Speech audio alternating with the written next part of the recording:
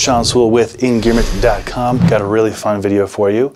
About this time last year, we were sent a Baerskin 2.0 hoodie to test out. Myself, Dan Jimenez in Hawaii, and Ryan Humphreys here in Denver.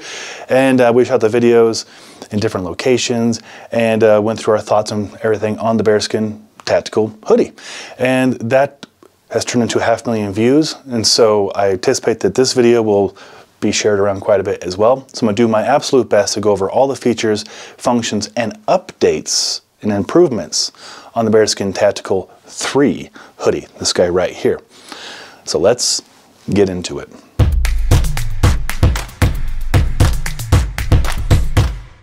First, we'll start with sizing. I am 6'1", 215 pounds, 45-inch chest, 33-inch waist, 36, 37 on the arms. And if you saw the previous video, this right here probably makes you pretty happy. One of the major improvements they did is they got rid of the bat wings. Had all that extra slack in the sleeve. No idea why, but you know what they did? They listened. And boy, did people offer comments on our YouTube videos.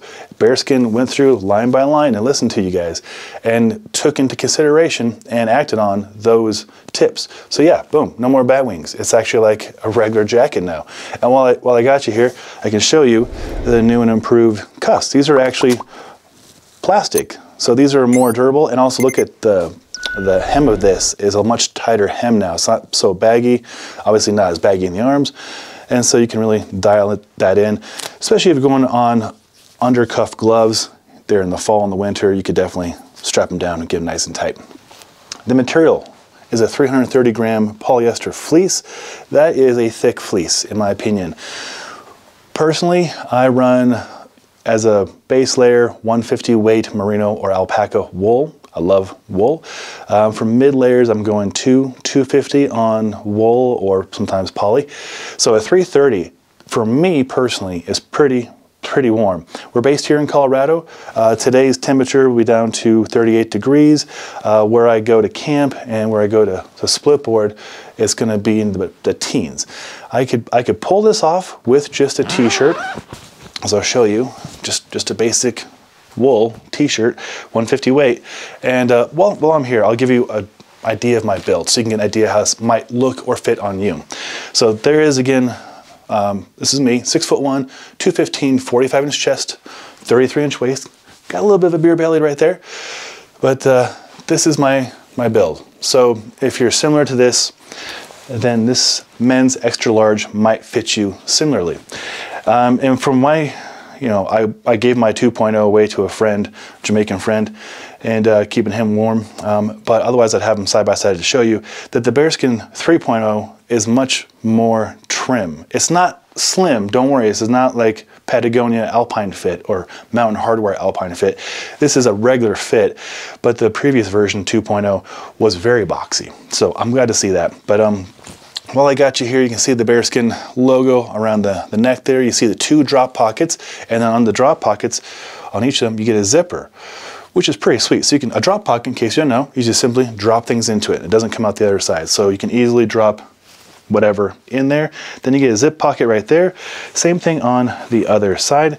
Drop pocket, zipper right there. Up high, you get a nice zip right here, as well as another drop pocket. So right there you got 1, 2, 3, 4, 5, 6 pockets on the inside. Haven't even gotten to the ones on the outside, which this thing is pretty well known for. It is a tactical style hoodie, by the way. So other improvements that I've noticed, besides the improved hem on the arm, an improved hem on the cuff, the improved cuff, the softer feel of material. The previous one wasn't unsoft. This one just feels cozier, a little softer. The big improvement too, you get double zipper, so that comes in handy for some people like double zip for taking care of business or potentially climbers. The zippers are improved. Like that was the very first thing I noticed. They're just really smooth zippers. They work really, really well. Not just the main zipper, and I'll show you what double zipper can do. So you can get creative with that. And even like the Napoleon, see how easy that was? Napoleon pocket, easy breezy, large pocket. Here's an iPhone 15 Max Pro. Yep, swallowed that right up. So you can easily carry your phone up there if you're hiking around. The hand pockets are very comfortable, sizable pockets right there. Again, zippers are improved. They're among the better zippers I've tested on things. And if you know our channel, and I hope you get to learn our channel if you're new to the channel, we work with all the brands. Anything you would see in REI, we work with them often before the gear comes out. Arc'teryx, Patagonia, Outdoor Research, Gregory, whatever. We work with them. We work closely with them to give them feedback. So, and you guys got to be part of that process with Baerskin last year. So your feedback, it actually shows up in this jacket, which is very nice to see. They're not done with the pockets yet though, guys. You get another pocket over here, zippered. So you could put, well, some people put like their ski pass in there. You can put whatever you want there. You get another one over here. And then it would not be a tactical jacket without a morale patch place. So, you know, my colleagues Ryan and Dan, who did the reviews on these last year, are both vets, and they have morale patches. And it's a cool thing. A morale patch, often in the military, used to show who you're with, what team, what platoon. But you can make morale patches for your gym, or for your fundraiser, or for your family and your friends. You can make a goofy one if you want. Just, it's kind of fun, right? That's what this is for. You don't have to use it. There's a pocket that I don't use, speaking of not using things. It's in the rear. I didn't know what this was last year. Then all my hunting friends came and told me that that's a bird pocket. Now I'm not doing any pheasant hunting, and I'm not planning on putting a bloody dead bird back there. But it does come in handy as a place if you, like myself, I bike to work often. So often in bike clothing, they'll have a pocket back here to stash stuff. So you can stash a wind shell or a rain shell back here. Or if you're going to a football game or concert, you can put your towel down, you know, right here. You can stuff a couple tall boys back there. They're pockets. You can do with them what you will. Other improvements. On the hem, like I mentioned, it's not as boxy as it was last year. It's more trim. Again, this is extra large, and this is what it looks like from different angles. The length is better. It's not as short as last year. And I have it dialed in just a little bit, and it has easy to pull hem adjustments right there. Just squeeze and then pull, and they stay out of the way. It's nice. The hood is improved too. So again, people have opportunities of suggestions on how to make things better, and Baerskin actually did it. So here is a hood. It's not as humongous as last time. You still get the kind of goofy flap right here, and I'll show you how I put it to use. And then I'll show you the neck coverage. It's pretty low on neck coverage. It's sufficient.